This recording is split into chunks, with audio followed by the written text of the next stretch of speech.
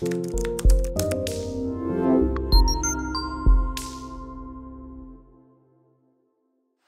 this is Highbridge Motorhomes Devon branch, and on this very muggy July 2023 day we are super excited to be doing a walk around video on our very first freshly delivered MAN based Wildax Altair RS. So Wildax are one of Britain's biggest van converters, part of the French Rapido group, but very much a British company, family run by Duncan and his Wildman family.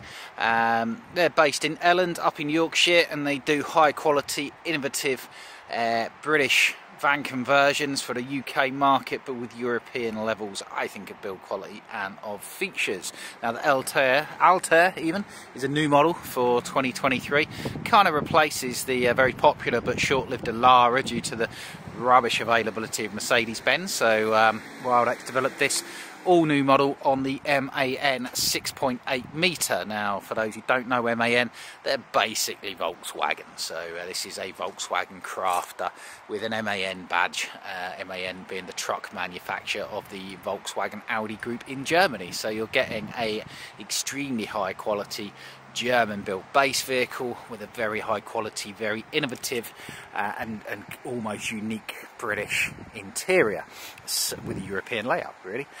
So this particular one is looking stunning in Indium grey metallic. It's automatic. You can have a manual, but nobody wants a manual, so it's the 2-litre turbo diesel automatic, 140 horsepower, I think, don't hold me to that, with the 7-speed DSG gearbox. So we've got front parking sensors, rear parking sensors, smart silver alloys. It's a great looking van, it really, really is. Now its gross vehicle weight is 3.5 tonne. Now this is a big van conversion. Do not expect a big payload at 3.5 tonne. You want to have it up plated. Once it's registered, it can be registered at a higher weight for you to give you a bigger payload. However, if you don't have a C1 driving licence, if you're over 70, pass your test after 1997, and you won't have, then you can have this van as it is at 3.5 tonne. So it's based on the MAN TGE base vehicle. It's the long wheelbase, 6.8 metres. It's the 140 horsepower, 7-speed DSG automatic, 6.84 long, 2.25 wide. That's roughly the same as a Fiat. 2.75 tall, and price is a starting price for an automatic one like this of 94,995. There's not a lot you have to add to that. This one's got the awning, which is 1,600 quid maybe. So call it a couple. It's 97, between 96.5 and 97,000 for one of these. I think these are going to be a winner. The Alara was a winner. It was hamstrung by poor Mercedes availability. Hopefully the MAN availability will be a little bit better, and we do have backup ones of these in the pipeline if you wanted one, but this particular one is staying on display with us for at least the near future at Highbridge Motorhomes Devon. So walking around the outside, we've got some great looking headlights with daytime running lights, indicators built in to your electric heated, electric adjust, manual fold wing mirrors. We got the optional full-length 2-lay Omni-Store awning with its specialist brackets. Now the MAN is quite a curved van, and you will sort of see that. It's a good looking van, but that has its sort of slight negatives in terms of awning fitment. It needs this special bracket, which actually looks pretty good in fairness. We've got freshwater fill-up point there, underslung fresh and wastewater tanks, mains hookup. Now the big and really interesting thing about this, apart from the fact that it is based on the MAN and it's a big posh van conversion from a big manufacturer, and there's nothing else quite like it apart from the smaller manufacturers out there, is it's gas free. That is right. So this van has been built straight from the off to be a gas free van. So Wildax for some years now have offered uniquely from a big manufacturer a Volt Pack option, and that removes the normally found 3-way fridge freezer, gas cooker, gas oven, gas powered heating and hot water, and replaces it with a combination of diesel and electric and a tremendously high spec electrical system. So Wildax are really leading the way in the future with this, and this is their first model which is only offered as a gas-free vehicle. So you would normally spend many thousands of pounds adding the stuff that this has as standard. So to make it gas-free, it's got a 12-volt fridge freezer very common, you'll see that with a lot of things. But it has two very large, I think two 200 watt or 250 watt solar panels on the roof. It has a full lithium ion battery setup. Lithium ion batteries have a massively longer life term and performance ratio over AGM or lead acid batteries. It's got a full tailored electrical charging system and split charger to cater for those lithium batteries, and a massive inverter which powers your microwave for cooking and your main sockets when you're not on the mains, and also your induction hob, therefore making your van gas free and future proofing it. No more scrabbling about trying to find a Calagas agent who's got a bottle, which no one has at the minute, or trying to find a petrol station that does LPG, which, to be fair, there's still a lot of them that do. One day there won't be. So, walking around the outside, flush fit tinted double glazed windows, really smart. Now, they launched the Altair as the RL, the rear lounge one. I wasn't a fan, to be honest. The van the Altair always needed to be is this. So you've got at the back two massive single beds with a big infill to make it into a huge full-size double bed. Now you can use it as singles, you can use it as a double. If you're using it as a double, you've got this clever clip-on fold-out pair of steps, not a ladder, pair of proper steps to make access easier, and it's a stunning thing. And that gives you loads of space underneath. Now you've got here your really nicely fitted electrical systems. You've got those two incredibly expensive lithium batteries, two solar panel charge controllers. All of this is from the experts at Road Pro. I'm not an expert on this sort of thing, in fairness to it. I know it's very good, but there are people out there who know more about it than me. But really, it's probably the future. I get a lot of customers spending fortunes upgrading their vans, but it's lovely to get this as standard on a model, not as an extra, as standard, which is really cool. Also in the bedroom, we've got a bedroom TV, you've got lovely curved cabinet work, really smart lighting, and a nicely integrated awning winder handle, and loads of storage. This one's got the optional Kronberg wood. This has been discontinued but replaced with something very similar. I think it suits the van really well, but so do all of the other woods. We've got reversing sensors at the back. I can't see a camera, but must be one, but I can't see one. But work on the fact that there almost definitely is one, because it's standard on all the others. Loads of suspension travel, nice big thick balloon tyres, TV aerial on the roof along with your solar panels.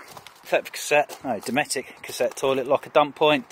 Your Truma Combi D, because there's no gas in this van, so your Truma heating and hot water, instead of using gas when you're not hooked up to the mains, uses the diesel from your fuel tank, which is more economical and readily available.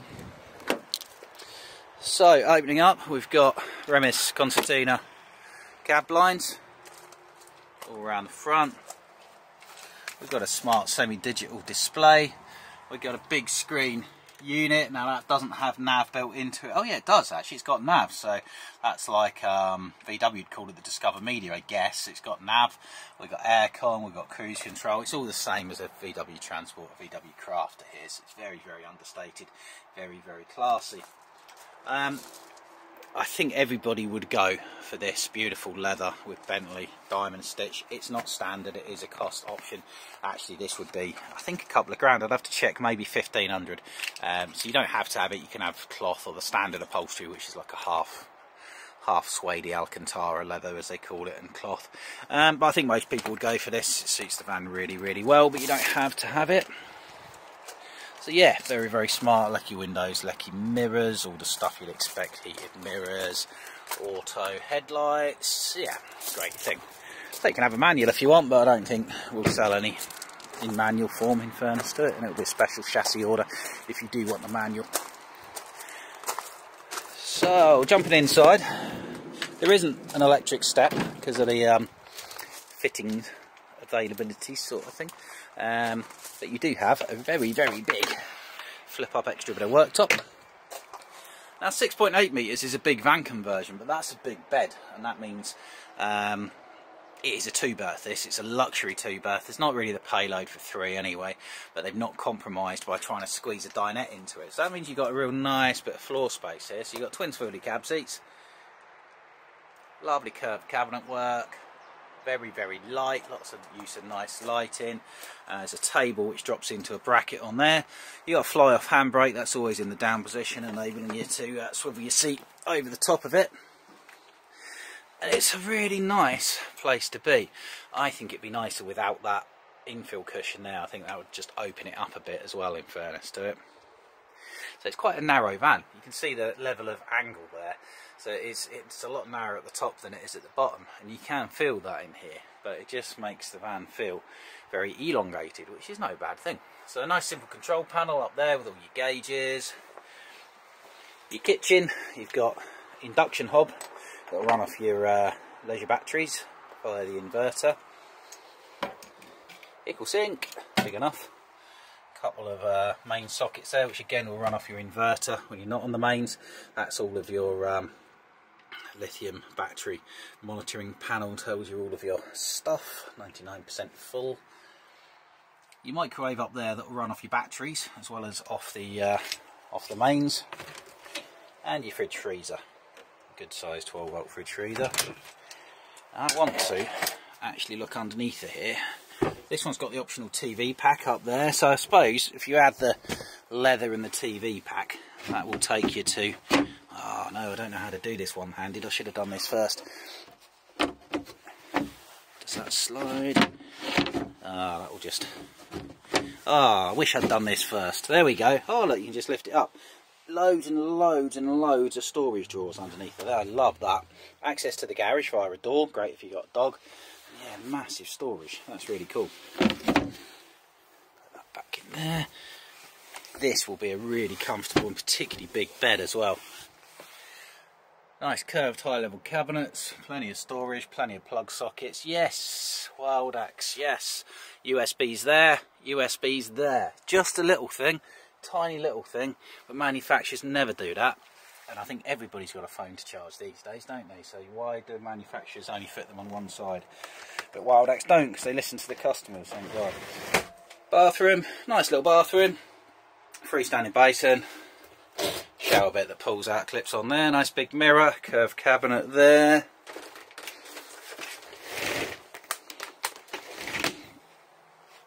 And then lots, and because you've taken the oven out of it, you've got loads and loads of storage in the kitchen as well, which is very smart. And double wardrobes, hers and hers wardrobes as I call them. Oh, there we go, she's got another little. Oh, okay, so you've got little steps for going on there, and then the steps in the back must be for putting outside. I see, I get it now. And then there's your table underneath it there. Very cool. This is the first time I've been in this van, in fairness to it, so these videos are sometimes a little Voyager discovery for me and for you. I really like it. It's a great looking van, a great driving van. It's a niche van like the Alara was, but with the Alara we could sell, that's the Mercedes one that preceded this, we could sell as many of them as we could get, and I think it'll be like this for this as well. And there's a big demand for these Volkswagen Audi group vans instead of the Fiat. Personally, I love the Fiat, in fairness to it, but Fiat don't do a 6.8 metre chassis, so you can't do this on a Fiat. If you did, it would be really square. I would like that, but you can't get that with this. And obviously when you're going down the lanes and your trees are sticking out, the fact that you're much narrower towards the top will help as well. It's a lovely, lovely van. It's probably to this spec, what do we reckon, 97.5 or so. It's a lot of money, but you look at an Adria Twin, for instance, which is a marvellous 6.3 metre fixed bed Fiat base van conversion. You add some spec onto that, you can quite quickly push the 90 grand mark, and then you start adding lithium, you'd be right up there with this, in fairness to it, and that's for a 6.3 metre Fiat base van. So look at it that way and you can make a case for it. Anyway, come and see it, judge it for yourself. I think it's cool. And this is us, Highbridge Motorhomes Devon branch.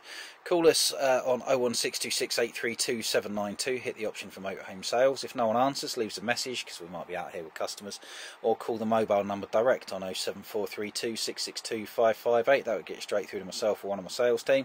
Check us out on the highbridgecaravans.co.uk website, or come and see us and this van at Highbridge Caravans, Team Grace, Newton Abbot, Devon. That's just off the A38 South Devon Expressway, midway between Exeter and Plymouth. Very easy and direct to get to from anywhere by road, rail, sea, plane or train, and ask us about this lovely Wildax Altair RS.